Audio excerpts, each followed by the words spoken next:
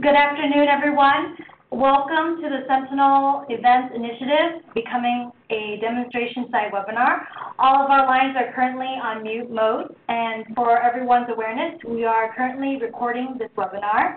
If you have a question for us during the presentation, you'll see a chat box on the right-hand side of the WebEx platform. Please submit your questions using that chat box, and we will plan to address your question following the presentation. If you have any technical issues, this is also the best way to reach us. So to start off this webinar, I would like to hand it over to Kathy.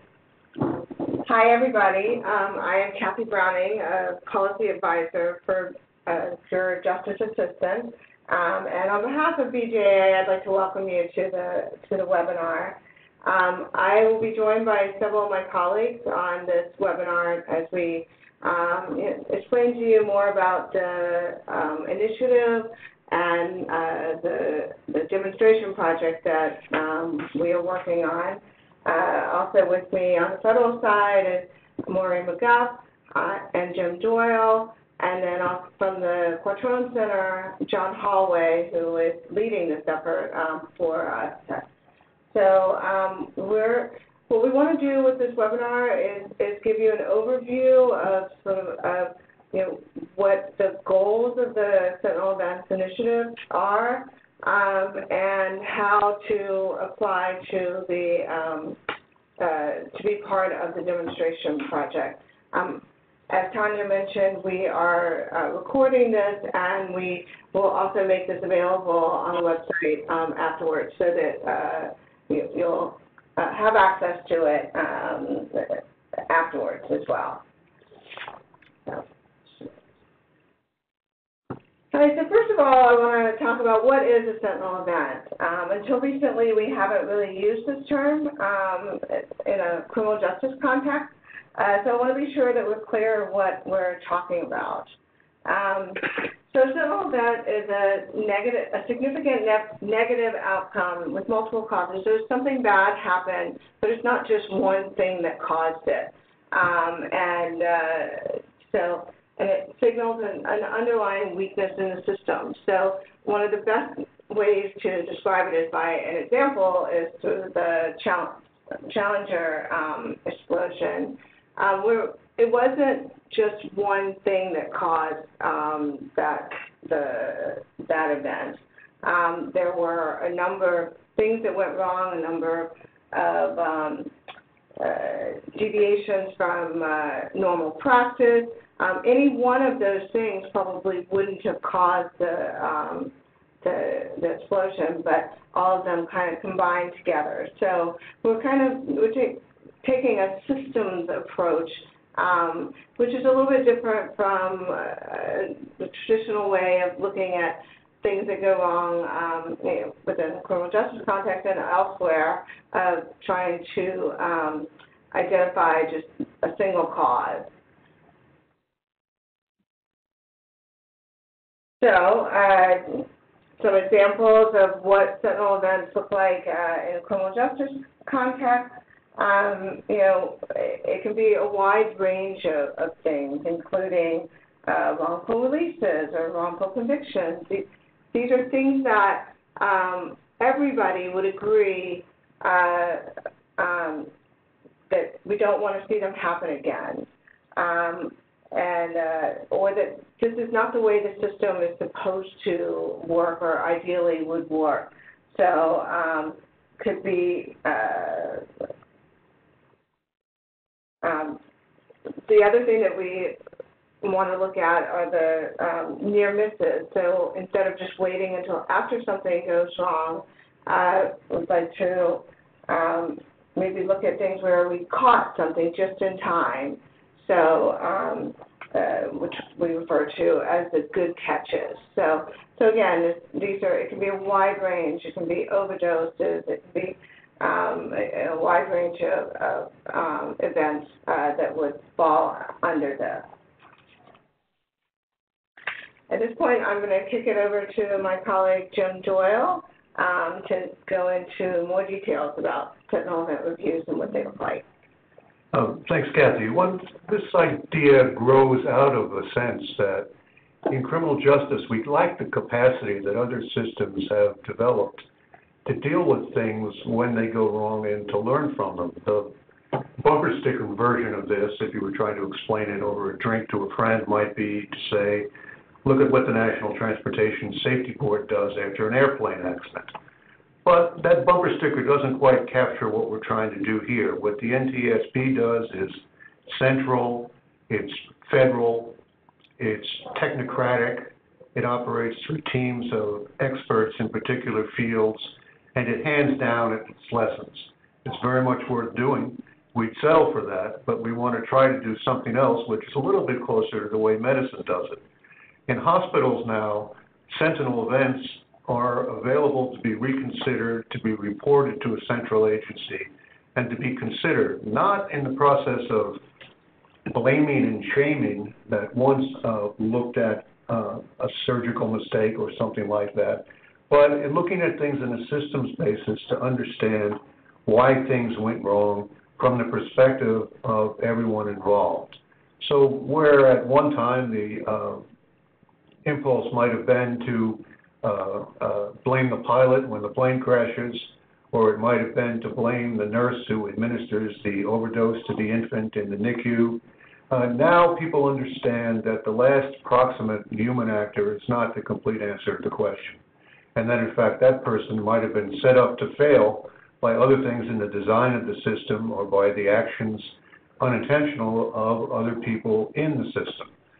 Another thing that's a little different about what we're trying to do here from what happens with the NTSB and the typical hospital thing that you hear about is that we're not trying to limit this to, and in fact, there's reason to think we're better off if we don't concentrate on big spectacular events that call for a Warren Commission or a 9/11 Commission kind of response, but to look at the sorts of things that happen a lot, that repeat frequently, that may or may not have a huge impact, but that we can learn from. It's developing that capacity to learn that this is aimed at, but to learn on a local level where the local actors, and particularly the people on the front lines, are involved. This is not an example of a federal push down of a federal model that everyone has got to get on board with. This is an answer to a sort of felt need in criminal justice to be able to do these things locally with colleagues on the local level and stakeholders on the local level. Now, you can see in the criminal justice system beginnings of people moving in this direction. You can see here and there people will have, as in Milwaukee, a homicide review commission, which will take a public health approach to why did this happen? Why did this person die? What could we have done? What can we predict about what will happen in the future? Many jurisdictions have elder abuse death review panels that will look at the death of elders. Others have child review panels that look at child deaths. Occasionally you'll run into a domestic violence review panel in a prosecutor's office. Opioid overdose fatality reviews happen. The Police Foundation has set out on a pioneering law enforcement officer near-miss database where they look at situations where a law enforcement officer was nearly badly hurt, but something intervened, and they try to learn from those lessons. The Police Foundation also has a project that deals with averted school shootings, where a school shooting was held off in advance. At the bottom of all of this is this understanding that stopping with the last proximate human actor is not a bad place to stop. And all of these things have a common goal, which is to identify and learn from contributing factors, propose and implement system reforms to prevent similar events from occurring in the future. And all of them grow out of this basic sense of causation and how things happen. And this idea is that, for example, if you convict the wrong man or you release the wrong man, you're in the same position as a hospital that operates on the wrong man. People study those events and they find not one big error by one bad actor. They find 17 small errors. They find those errors combining with weaknesses in the system, and they find that none of those errors by themselves would have been enough to create the event.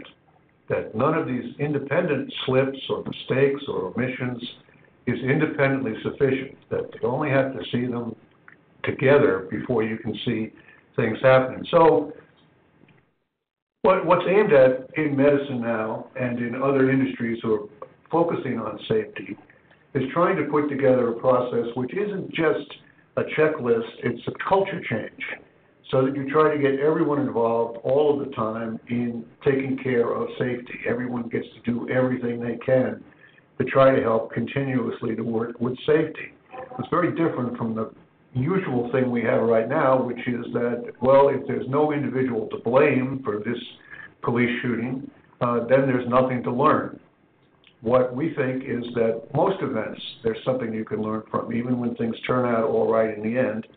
And the advantage of doing this on a non-blaming basis is it encourages everybody to come forward and take their part rather than to run for cover every time something happens. Nobody really wants to get involved in an unpredictable disciplinary system where you or some coworker is going to get punished or disciplined.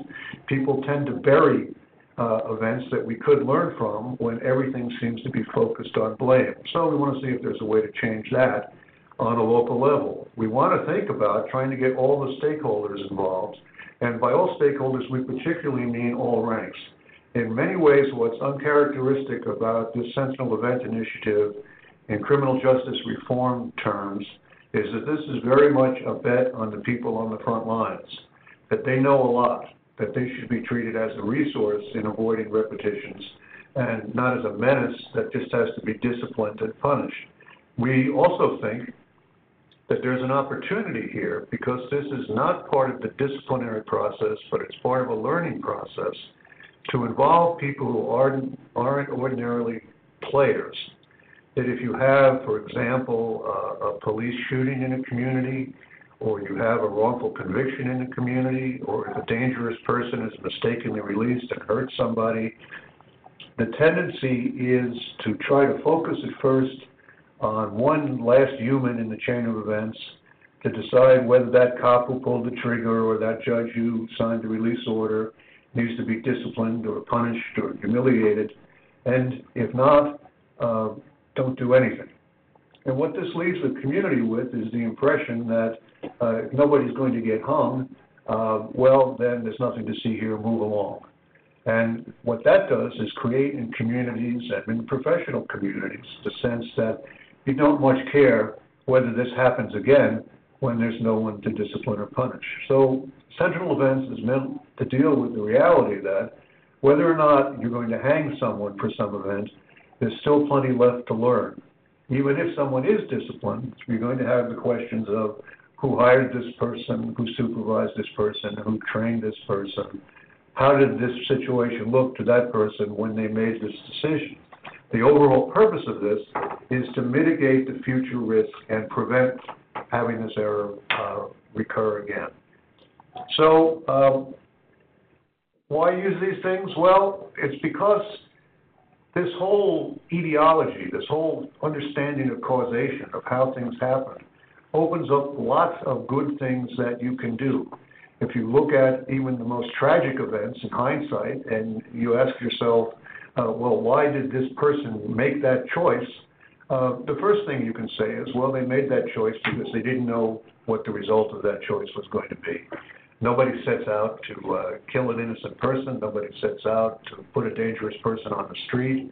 All of these things are things that good faith decisions are made about that need to be understood at the moment that they're made. And the Sentinel Event Reviews give us a chance to look at that, to begin to work towards a just culture where everybody is accepting their own individual responsibility for the collective outcome, where everybody understands the role that they're playing in contributing things, and everybody understands that they might be contributing to something, not just by making mistakes, but by not seeing something, by not acting as well as by acting. Get at the question, why did person X zig when he or she should have zagged? Because if we don't do anything about the conditions and the understanding and the incentive of person X, and we just exercise person X, Well, that same situation is waiting around for person Y when he or she comes along, and we don't have any good reason to think that they're not going to make the same choice if we don't put in the effort to understand it. So why do we do this? I think what this can do is provide an important complement to, not a substitute for, disciplinary reviews, even in their cases where there are misconduct involved.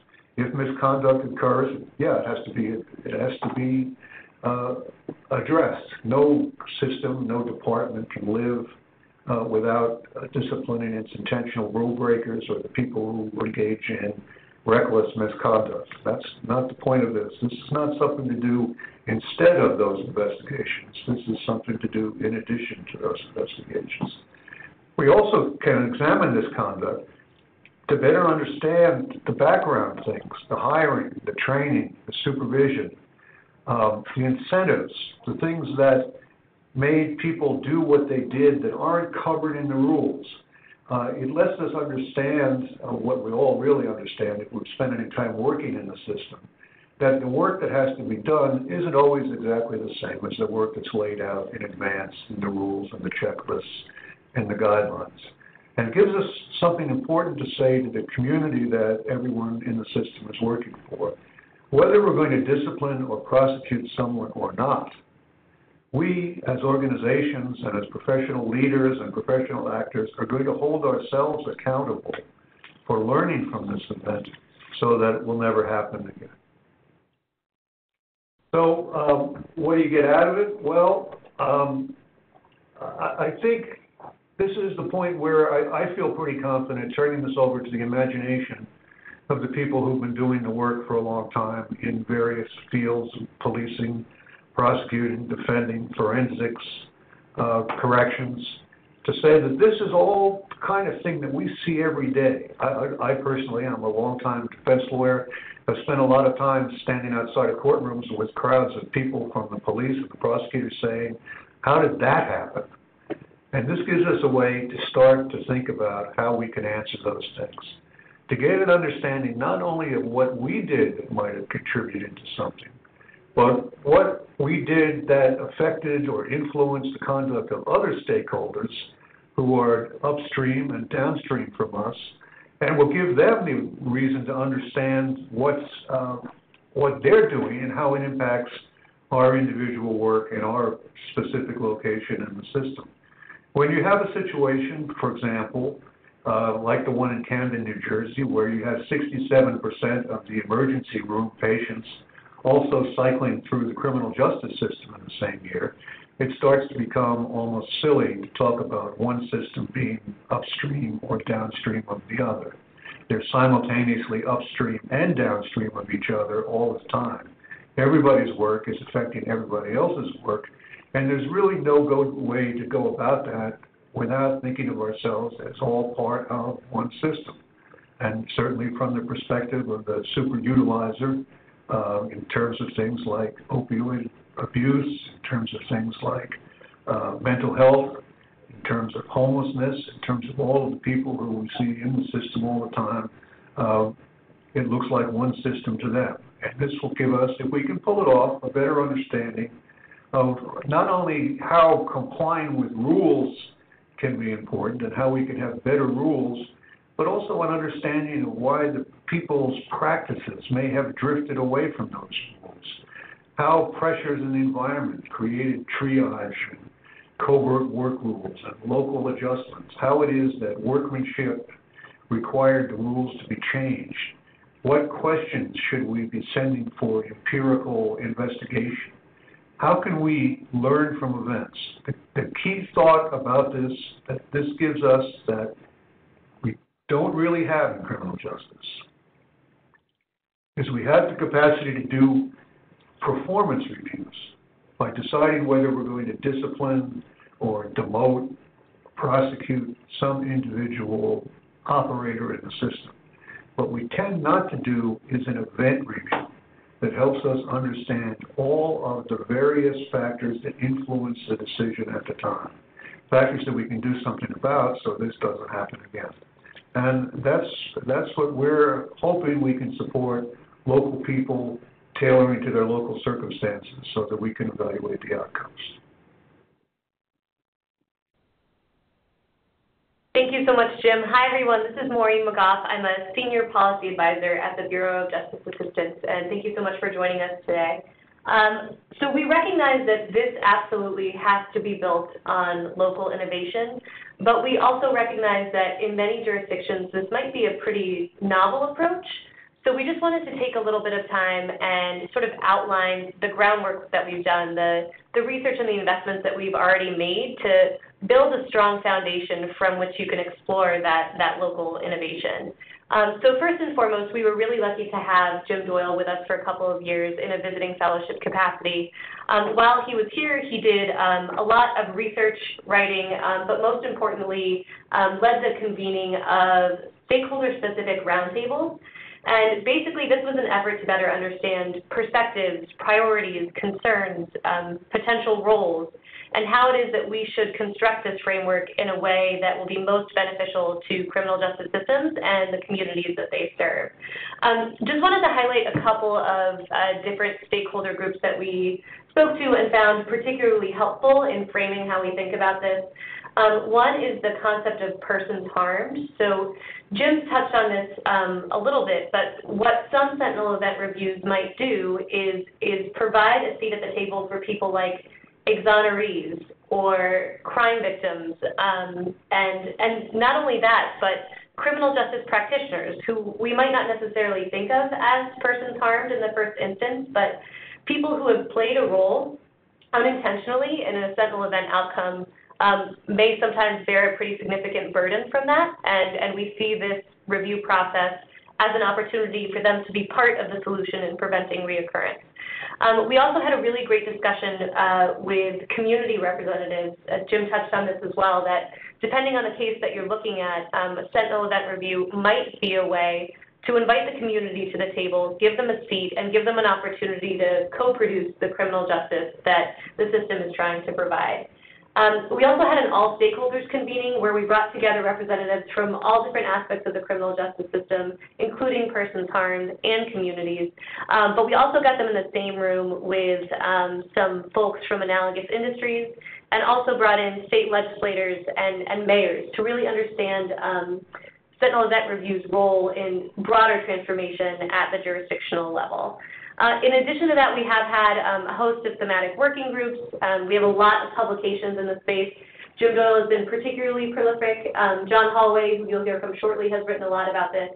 And then through the National Institute of Justice, we've published several sort of guiding documents that you'll see a little bit more about at the end of this presentation.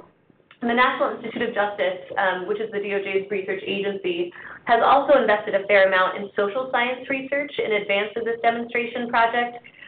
So that is sort of localized projects to understand if Sentinel event reviews can be used in issues like reducing suicide and self-harm in jails, or understanding investigative failures and wrongful convictions, and failures in homicide reviews. But perhaps most importantly, from your perspective, as you consider whether or not to apply to participate in the demonstration project, is the pilot site exploration that we had a couple of years ago. And there, our goal was actually pretty simple, and that was just to answer the question, can a Sentinel event review be done in an adversarial system like criminal justice? And we went out into 3 different jurisdictions across the country. The answer to that question was yes. It might be difficult, but it also is eminently worth trying, and in many cases might be our best shot at sustainable system reform. And actually, John Holloway, who I will be introducing shortly, led the Philadelphia pilot site implementation project. So in addition, there's also the efforts that Jim mentioned earlier, like elder death reviews, that apply many of these same principles in the criminal justice context. At this point, I'd like to turn it over to John Holloway to discuss our national demonstration project and process evaluation. We are extremely lucky to partner with the Quattrone Center for the Fair Administration of Justice out of the University of Pennsylvania Law School.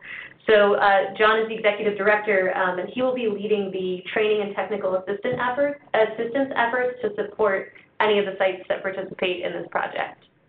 All yours, John. Thanks, Mo. So just as a technical issue, we're doing this from different places, and the screen's just left my slide. All right.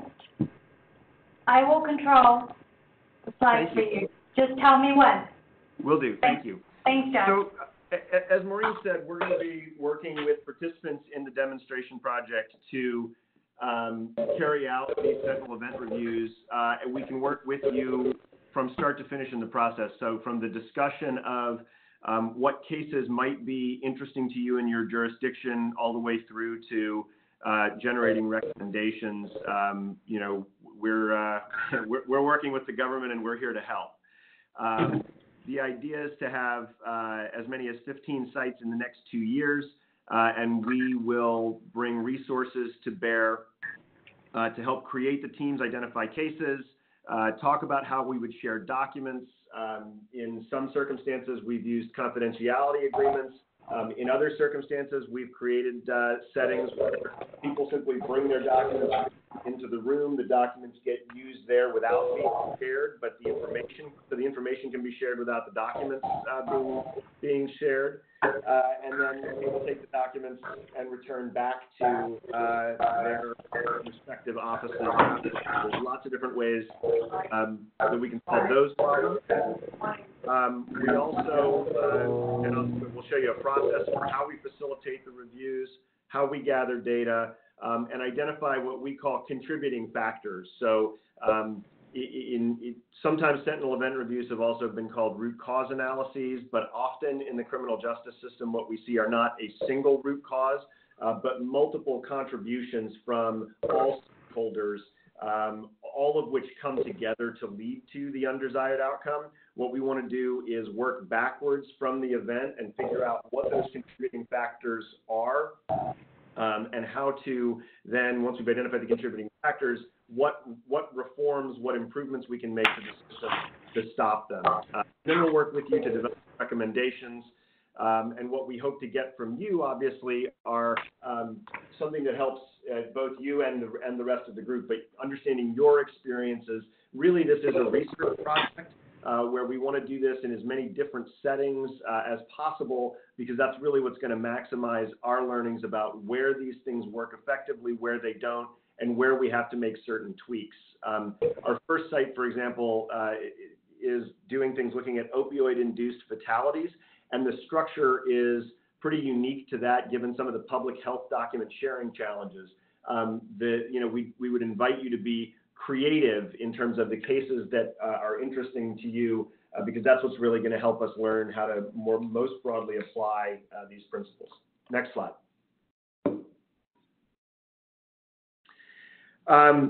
As Maureen said, we have a fair amount of experience in doing this.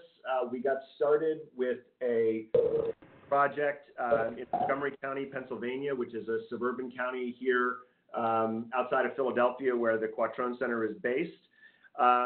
That was a case in which a DA's office had brought charges in a sexual assault case that, due to some errors in charging, they were forced to drop and refer the case out to the Attorney General's office. We went in to look at why the prosecutor's office, despite its best intentions, had that challenge, wrote up a white paper on it that actually won an award, and I think gave us enough credibility to then participate in the Sentinel Event pilot project and create the Philadelphia Event Review Team. If you're interested and want to see what a final report could look like, you can go on to the Quattrone Center's website and check the Output tab. The very first 2 documents are the results of Sentinel Event Reviews we did, one in Philadelphia with the Philadelphia Event Review Team, and one in Baltimore. In each of those situations, because of the jurisdictions involved, we happen to be looking at inaccurate convictions, but as we've said, that's not a limiting category of error, but we were able to bring together the prosecutors, the defense bar, the police department, and the Court of Common Pleas in Philadelphia, and working with all 4 agencies, work together to look at these cases and understand, identify opportunities for improvement from each of those stakeholder groups and more that we thought would be useful in preventing errors going forward. If you're interested, I think the participants in those would by and large be willing to talk to you about their experiences and what they found useful and where there are areas for improvement that we'll be bringing to this project as well. So if you have those questions, please feel free to reach out and we'll be happy to refer you so you can hear from other people who have that experience as well. Next slide.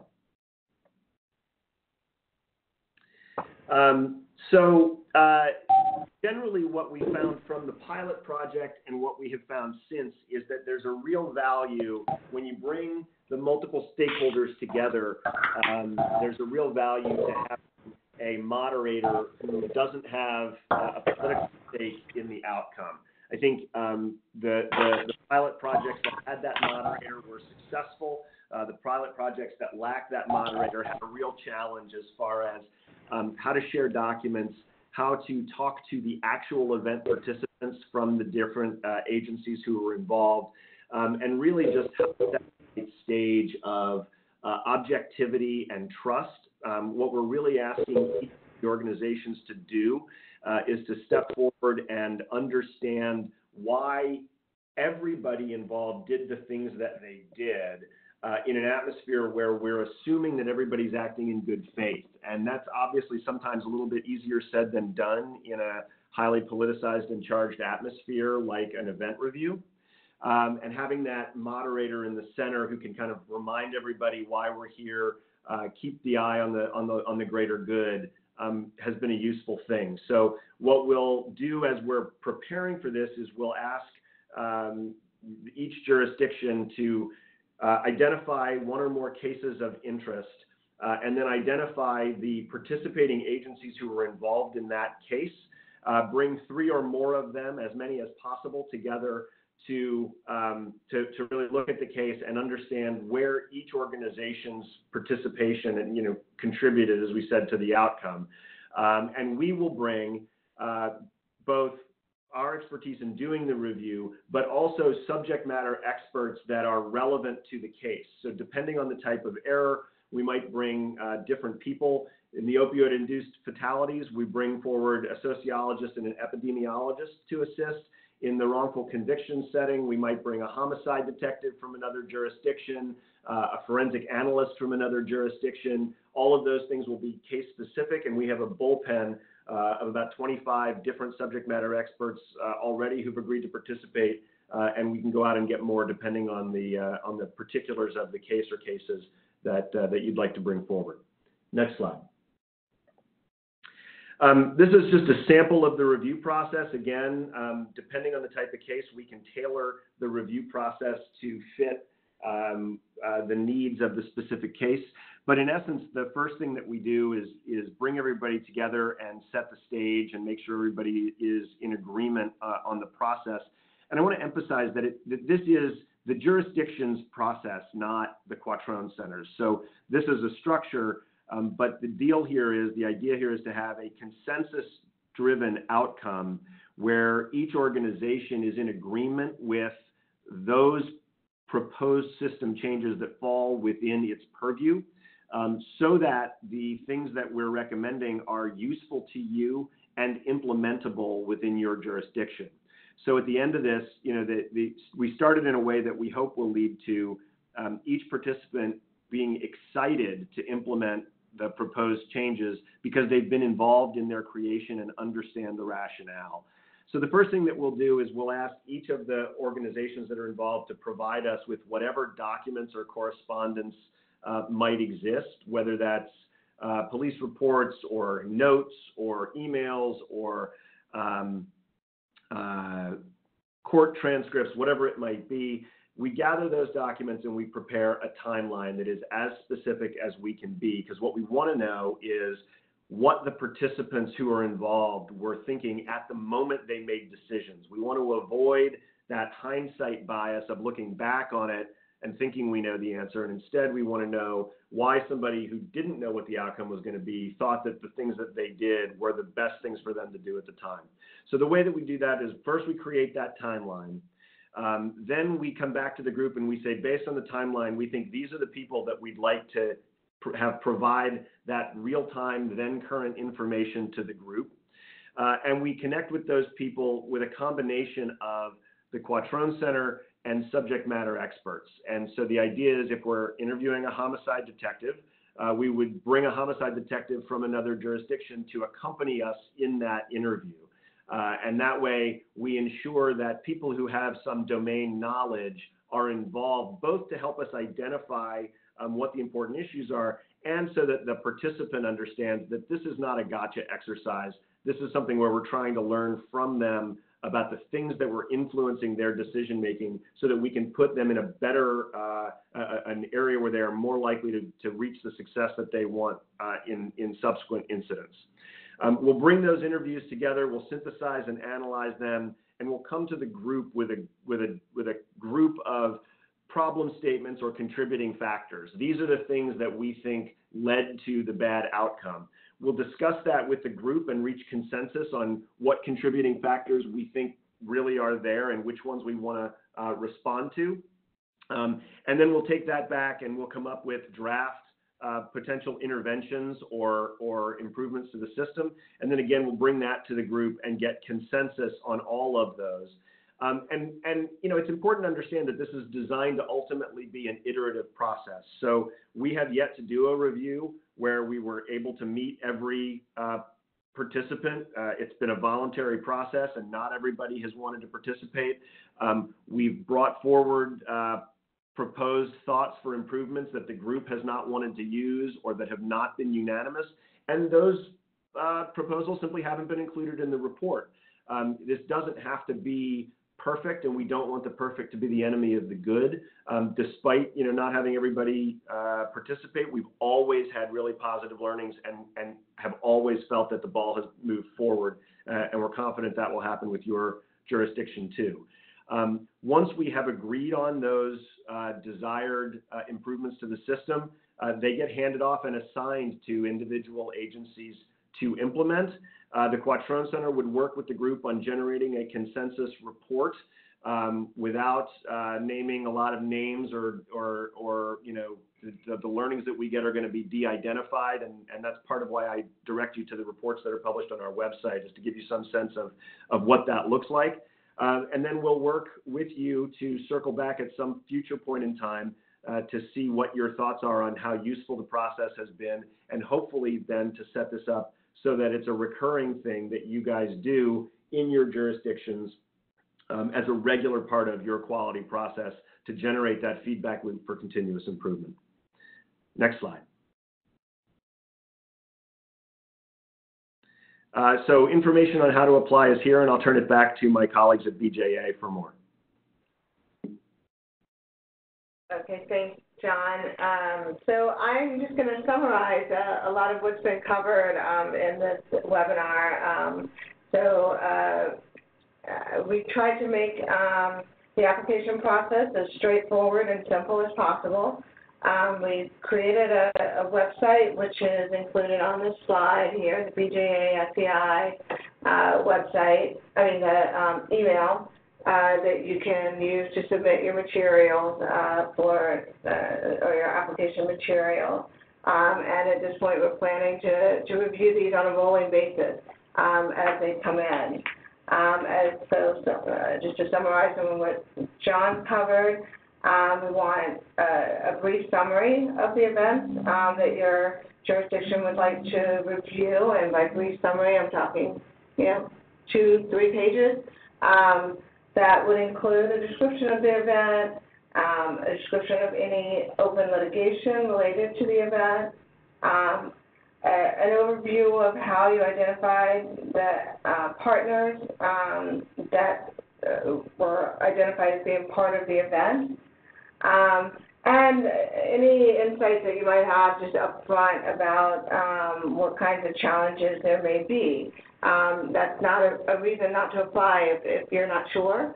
Feel free to put in an application. We're happy to talk to you and kind of figure out if those challenges are ones that we've seen before and what our sense is of whether they can be overcome. As John said, through the experience, we dealt with situations dealing with confidentiality issues and things like that. We also, in your package should include a letter of support from each of the 3 or more agencies who are going to participate. So again, we're asking that you have at least 3 stakeholders at the table here. So, and it can be a wide range, so police, community, and prosecutors. Ideally, it would be helpful in most circumstances to have more than 3, but 3 is at least kind of the minimum what we're looking for. So we want a letter of support from each agency who is agreeing to participate in this. Also, a list of key team members, with, details about who they are and representing the stakeholder group. Also, you should identify one person who will be sort of the primary point of contact for us in going forward. We have set up a website, which is also on this slide, that provides a lot more information beyond what we've covered today. Next slide. And speaking of resources, we've referenced some of these along the way. So in addition to our website, which I would encourage everybody to go to learn more about the work that we've done in the past and what you need to do to apply, Maureen made reference to some publications that are linked to, I believe, on our website, but they're also on the NIJ website. Ending Justice Paving the Way is the document that came out of the lessons learned from the pilot sites, the 3 pilot sites. So it's a really good resource if you're thinking about this to kind of look at that. There are also some podcasts that are available, the information's there. And then we've included the contact information here from all of today's speakers. You're welcome to email any of us to get, if you have any questions, before submitting an application. At this point, I think that concludes the presentation portion here. So I guess I'll turn it over to you, Tanya, to... Yes. So thank you to Kathy, Maureen, Jim, and John for an informative presentation. We've now reached the Q&A session of our webinar. We will continue to keep our lines on mute mode at this time, but we encourage everyone who has a question to please use the chat box on the right-hand side of the WebEx platform and submit your questions to us. We will do our best to address them, and we will also read them off and answer them as they come in. So we will give everyone a moment or two, a minute or two, to take some time to send in your questions.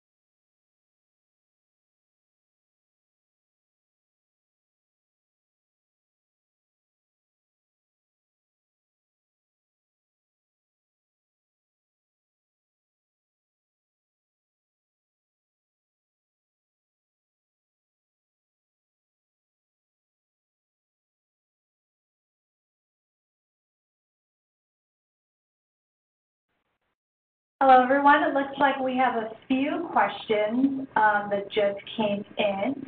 And so what we'll do is we'll read them out loud and we'll see if the team here can answer them.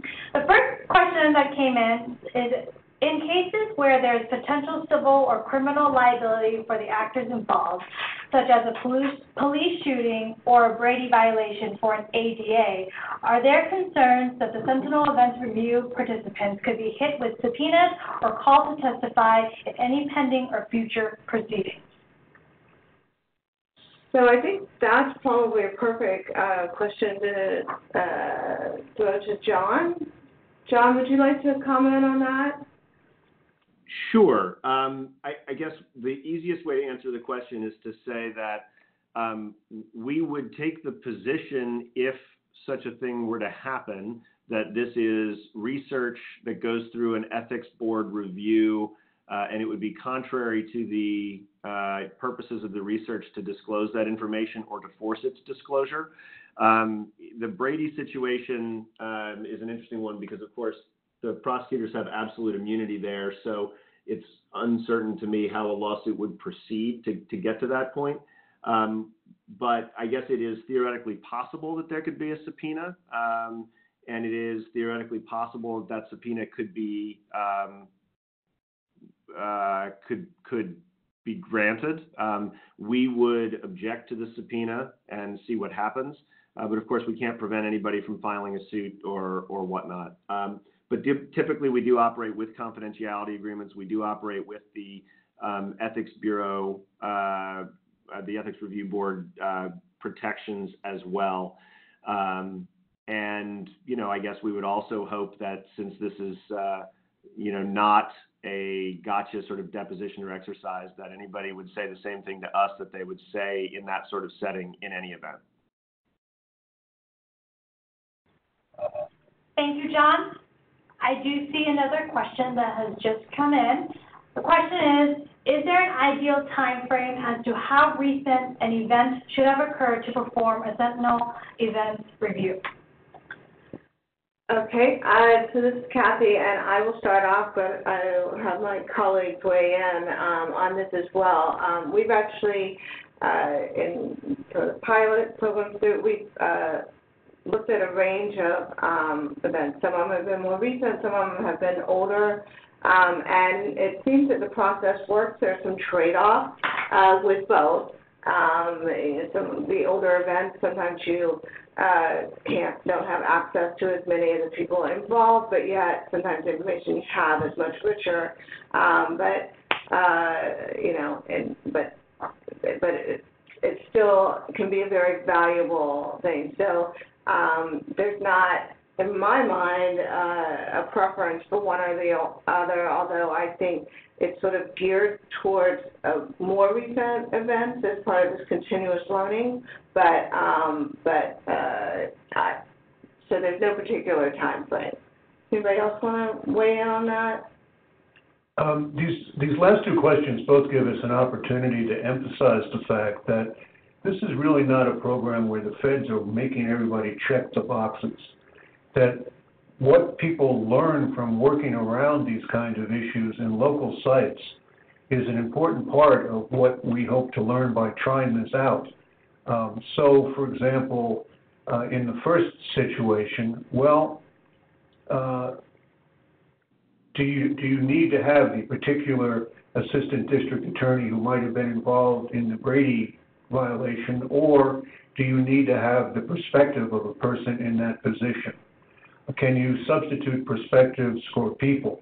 Or can you choose events where anything that has to be paid out has already been paid out, so that you have a set cost that's already been assumed and you might as well learn the lessons that you paid for? That's also true in terms of the timing, obviously. There are advantages to taking brand new events because there are recent things going on, but in the group of pilot site events that have been done and that Quattrona has been done, it's remarkable how much you can learn from very old events. But again, in saying all of these things, I'm trying to avoid being prescriptive about it. That's something to work on. That's something where everyone, at least I'm stressing, should be learning from the people on the front lines who are engaging in this process.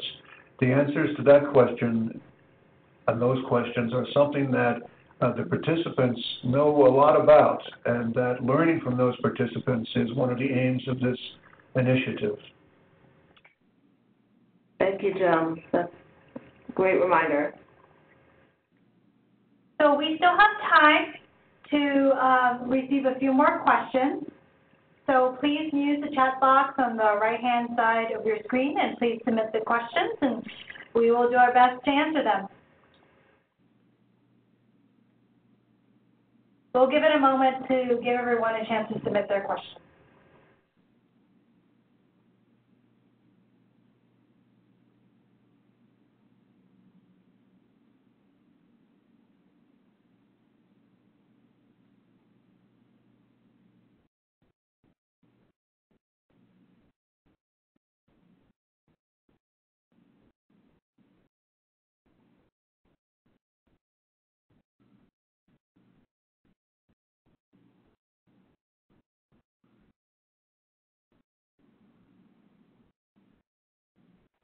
We just received another question. This one is, are there any regional or size requirements or preferences with regard to the municipalities or agencies you hope to work with? This is Kathy, and I'll take this one. Again, my colleagues can add to what I say. We are open. We have every reason to believe that this process can work in any size jurisdiction. There may be some challenges, that are different in the different size areas, but pointing back to what Jim just said, we want to learn about how this works. So there is no particular preference on our end in terms of size or the type of jurisdiction that applies. In fact, I think if there is a preference in this initiative, it's to have a distribution of different sizes and different places, and to see what can be learned from those particular environments. So, for example, many events will happen in smaller jurisdictions with smaller departments. If an event review done there convinces people that it's a good thing to do, then the question is, well, can we organize a regional basis for doing this? Or can we organize a state organization with perhaps a confidentiality safe harbor that smaller jurisdictions could draw on? All of these things are things that we would learn from every jurisdiction. If there's one thing that everybody involved with this fervently believes, is that this is not a one-size-fits-all kind of endeavor, that people really want to learn about variation and variety. Thank you. All right, we still have some time for a few more questions. So please submit your question in the chat box, and we hope to address them. We will give everyone a minute or two to submit their questions.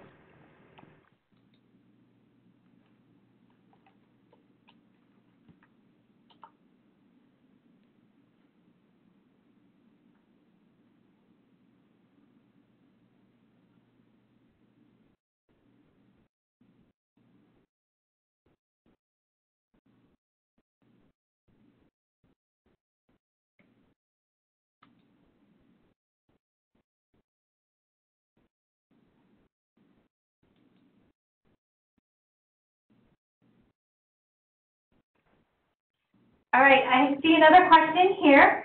So this is a follow-up question. Is there a severity of undesired outcome that is preferred as the subject of review, as opposed to an officer-involved shooting or false conviction, perhaps a minor traffic accident or other relatively minor outcomes is still appropriate? One of the key findings of people in aviation, for example, and John can speak to this too, is that they learn the most from high-frequency, low-impact events.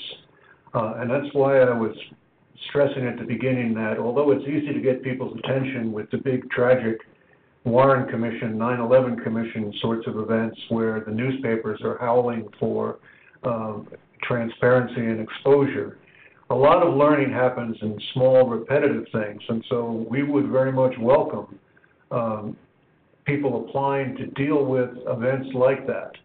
And one other thing to mention is that our view of this is not to get people to try one-off fix-its, because the lesson from the safety world is nothing you fix really stays fixed. We want this to be an ongoing practice that people begin to make a routine of. And so in many ways, smaller, less spectacular events where, for example, maybe the police officer almost shot but didn't, can be very, very informative and very good events for us to do an event review of.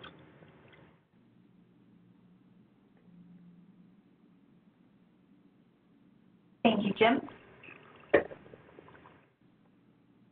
So we still have a few more minutes. We can probably take one more question, and we'll be on the line, and we'll, if you still have a question, feel free to send it to us.